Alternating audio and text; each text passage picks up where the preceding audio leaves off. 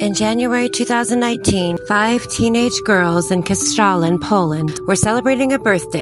They were excited for their adventure at an escape room, a popular activity where participants solve puzzles and riddles to escape a locked room. However, their thrilling evening took a turn for the worse in the most unimaginable way. The escape room was themed after a mysterious and enchanted world meant to be challenging but fun. The girls entered the room, the door locked behind them, and the clock began ticking. As they started working on the first puzzle, the atmosphere was filled with laughter and excitement. Little did they know a disaster was about to unfold. The building housing the escape room was old, and safety regulations were not strictly followed. A faulty gas cylinder used for heating was installed in the building. As the girls immersed themselves in solving the clues, a fire broke out in the adjoining room, quickly spreading throughout the building. The fire smoke began to seep into the escape room. At first, the girls thought it was part of the game, a clever ploy to add suspense. But the smoke thickened, and panic set in.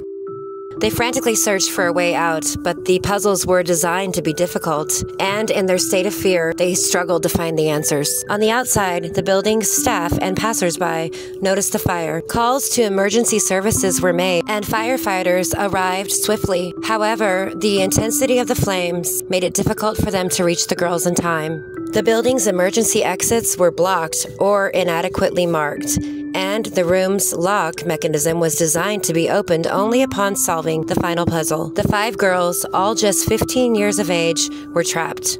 The toxic fumes overwhelmed them long before rescuers could breach the door. The scene outside was chaotic, with parents and friends of the girls arriving, desperate for news. The firefighters fought bravely, but it was too late. All 5 girls lost their lives that night. A horrific end to what was meant to be a joyous celebration. A 25-year-old man, an employee of the escape room, was also injured in the fire, who reportedly tried to help the girls escape their desperate situation. The tragedy sent shockwaves through Poland and the world, highlighting the grave consequences of neglecting safety regulations.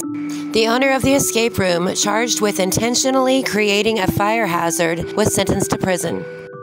The incident prompted a nationwide inspection of escape rooms, leading to the closure of many and the implementation of stricter safety standards. In the aftermath, memorials and vigils were held for the girls, and their families called for justice and reform. The incident serves as a somber reminder of the importance of safety and the terrible cost of oversight. The memory of those young lives lost that night in Koszalin remains a poignant chapter in Poland's history. A story of joy turned to unimaginable tragedy in a matter of moments. In a moving memorial speech, Reverend Wojciech Polak was quoted with the following: "In their friendship, they were and will remain together. They were together when their lives were ending. They are together here, and they will rest together in the cemetery forever."